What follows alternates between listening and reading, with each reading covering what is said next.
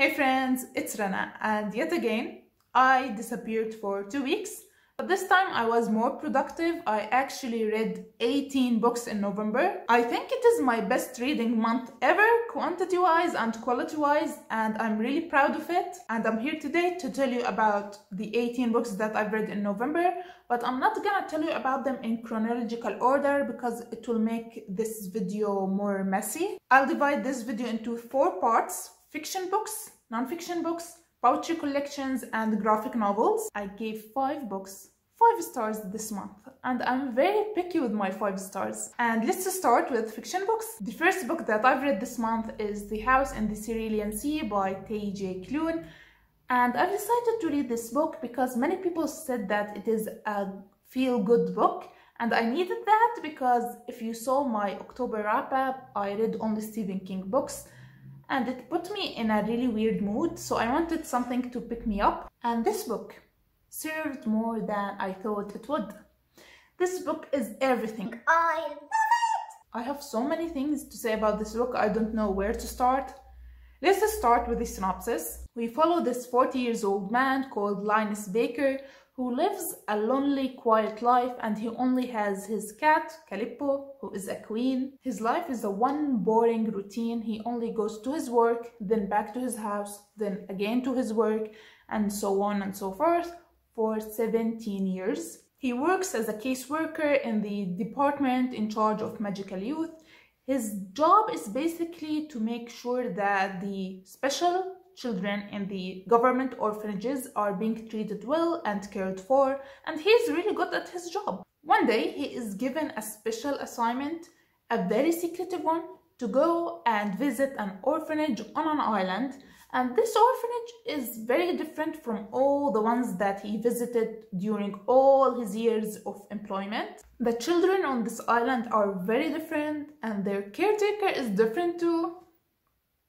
I won't say anything else. Great book. I loved it. I love the writing style. The characters are all so precious and the plot is good too. It was a little bit predictable, but that didn't hinder my enjoyment of it. There's something very special in this book. Do you know that feeling that many people associate with reading the Harry Potter series? They say that it makes them feel like they are home. I felt that with this book. It gave me that warm, fuzzy feeling, and it made me happy. T.J. Klune is a brilliant writer. While reading this book, I felt many emotions. Sometimes I felt sad and angry, and other times I caught myself audibly laughing. Such a great book. It is amazing, brilliant, show-stopping. Talented, brilliant, incredible, amazing, show-stopping, spectacular. The next book that I've read in November is Other Words for Home by Jasmine Warqa. It is a middle grade book written in verse. We follow this young girl called Judy. She is Syrian and she lives in a coastal city in Syria.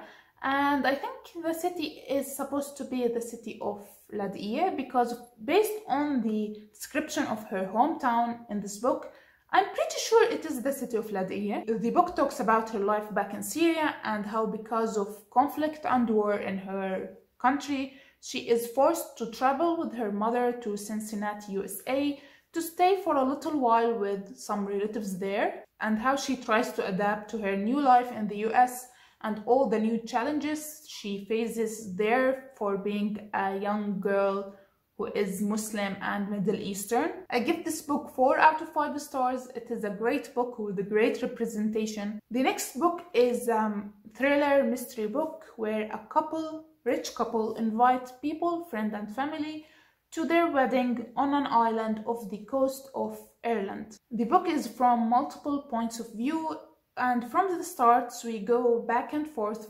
between after the wedding, where we get to know that something bad happened, i.e. a body was discovered, and we go back to before the wedding, I think 3 days before the wedding, where we get introduced to the characters and we don't know who got killed and who is the killer. There are many unlikable characters in this book, especially that group of jerks who went to a high school for the rich and who looked down on everybody, even themselves. I gave it 3 out of 5 stars, and frankly, the only reason that I picked it up is because I heard many people comparing it to Agatha Christie's novels, and there's nothing similar to Agatha Christie's novels except that it is based on an island like her book Then There Were None, and there are multiple characters, and that's it. Nothing in it stood out to me as different or shocking. An impressive twist that did nothing for me, and I heavily rely my rating of thriller mysteries on the reveals and the twists. And a little tip from me to you: when you are reading a thriller mystery crime novel and someone in the past was bullied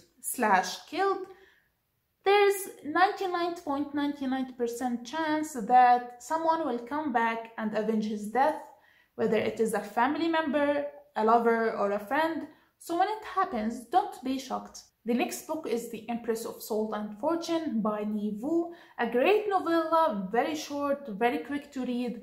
I really find it hard to talk about smaller books because I don't know what to say about it without spoiling it. The Empress of Salt and Fortune is, I think, Chinese-inspired historical fantasy, and there is some LGBTQ representation. I really like this novella. I give it 4 out of 5 stars.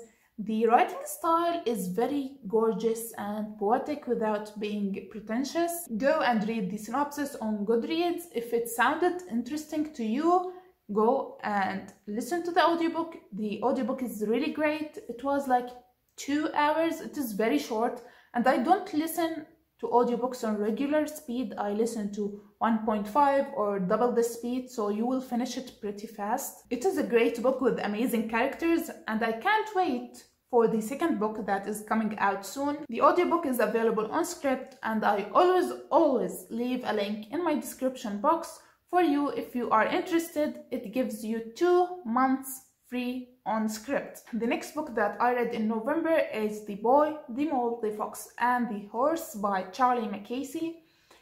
And confession time, I wasn't expecting to love this book as much as I did. It was the last book that I've read in November, and I gave it 5 out of 5 well-deserved stars. This book, it is about a boy who is traveling, and he meets and have conversations with a mole, a fox and a horse, in that order. I read it at 4 a.m. in the morning, alone in my bed in the darkness, and it made me feel some emotions that I wasn't ready to feel. It is very short, and I read it in less than 30 minutes, and I read it 2 times back to back because it was very emotional to me. It is not only just a children's picture book, because the author himself said that you can be 8 or 80 and read and enjoy this book. It is truly a work of art, and now I really want a physical copy of it so I can read it whenever I am feeling down. Now for the nonfiction books, I had 4 books on my TBR for nonfiction November, but I've only managed to read 3 books because the 4th one, I wasn't in the mood for it, and I'm a mood reader. And mood readers put TBRs just to break them. The first nonfiction book that I finished in November is A Brief History of Time by Stephen Hawking. I really don't know what I was expecting when I decided to read this book, because I hate physics and it mainly talks about physics. I know I hate physics, but I was really curious to see what all the hype is about.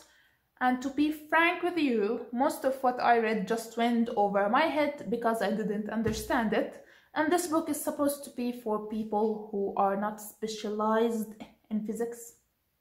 So yeah, I gave it 3 out of 5 stars, and I would recommend it for people who enjoy and understand physics, not for people like me. The next book that I finished for nonfiction November is Why We Sleep by Matthew Walker. It is, as the title say, it is about the new science of sleep and dreams. The main reason why I read this book is because I've always struggled with my sleep in some way. When I was a child, I always talked and walked in my sleep. The walking part stopped when I grew up, but I still talk in my sleep, and I always had the worst sleeping schedule. Granted that my mother forced us to sleep early when we were young, but when I grew up, I always had a really bad sleeping schedule because I am a night owl and I hate sleeping early. When I was in my last year in high school, I barely slept from anxiety because the last year in high school in Jordan is really important. And when I went to university, my sleeping got better, but it was still bad. My sleep really got better when I graduated uni. I think the anxiety was playing a big role in my bad sleeping habits. And here's the thing, for many years, I believed that I don't need 8 hours of sleep every day. I thought it was a waste of time and I can sleep when I die. I know, stupid. This book taught me many things that I needed to know, but the most important thing is that lack of sleep causes you to have a really bad physical and mental health, and it shortens your lifespan and many other terrible things. Of course, all of this were based on experiments that he conducted or other colleagues of his conducted, and it was explained in details in this book. Basically, this book slapped me, called me a dumb bitch, and opened my eyes to many things that I was ignorant about, and I was really thankful for it. It was the wake-up call for me. After I finished reading this book, I started forcing myself to sleep longer hours and to have more quality sleep. But I still have a really bad sleeping schedule. I'm trying to fix it though. If it wasn't clear until now, I love this book and I give it 5 out of 5 stars, and I highly recommend it to everyone. And the third and last book that I've read for non-fiction November is Educated. It is a memoir by Tara Stover. Tara Stover is from Idaho. She is the 7th child in an extremist Mormon family who believe in many wild things like Y2K and that the government is conspiring against them. They also don't believe in school education or in modern medicine or hospitals. Her father has paranoia and she later started believing that he may be bipolar, and I believe that he may have other undiagnosed mental illnesses. She also has an abusive older brother who is a piece of shit. This book is about her journey and fight for education and better life, among other important things. I was riding a roller coaster of emotions while reading this book, but the main emotion that I was feeling is anger. I'll make a separate review video for this book because apparently I have many things that I need to talk about. I need a place to discuss them or I'll explode. I think the discussion video will be up in mid-January because I have other videos planned until then. Anyway, I gave this book 5 out of 5 stars and I will keep thinking about Tara's story for many years in the future. I just hope that she is in a better place now and she is happier now away from her toxic family. She really went through a lot and I wish her all the best. Now for the comics and the graphic novels part, firstly I read The Umbrella Academy Volume 1, The Apocalypse Suit. Now please tell me that I'm not the only person out there who didn't know that this dude from My Chemical Romance is the one who wrote The Umbrella Academy. Because the moment I found out that, I was so shocked. Anyway, as you may know, I really love the Umbrella Academy TV series, as you may have seen in my tier ranking video of their characters. So I decided to read all the comics that the TV series was based on. I found the first volume to be okay. It was very rushed and everything was happening so fast. The characters were very bland and unlikable, and don't get me to talk about the art style. It was horrible. It was expected for the TV show to be different than the comics, but it was very different from it. I'm actually very impressed how they took the comics and made something so amazing like the TV series. You can see how hard they worked on it, but I have to say it, the TV series is far better than the comics.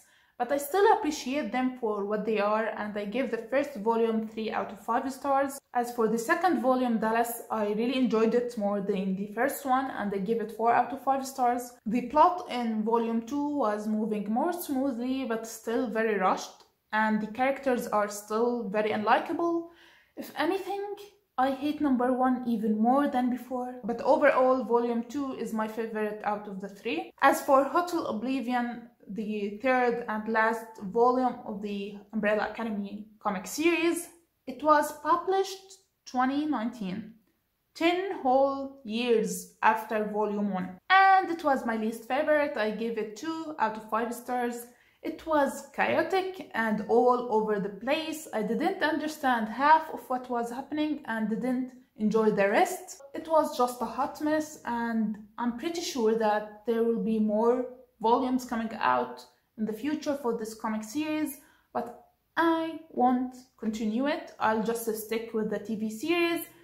Thank you.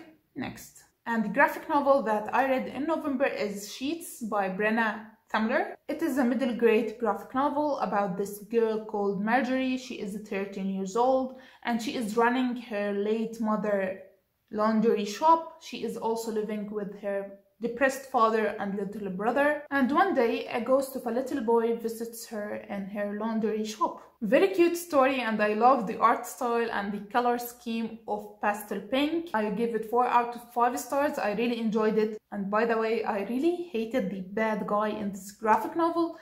He was so annoying and he frustrated me a lot. I really hated him, and I've never hated anyone this much in a graphic novel. Now for the poetry section, and before I tell you about the poetry books that I've read in November, I'm gonna explain my rating system for poetry books. I only give 5 stars to poetry books that I really love and consider perfection and would reread many times in the future. I give 4 stars for a poetry book if I really like it and if it has many good poems in it. 3 stars if it is average with some good poems. I give 2 stars when the book doesn't have any impact whatsoever and I don't mark any poems, and 1 stars if I hate it. The first poetry book is If My Body Could Speak by Bird.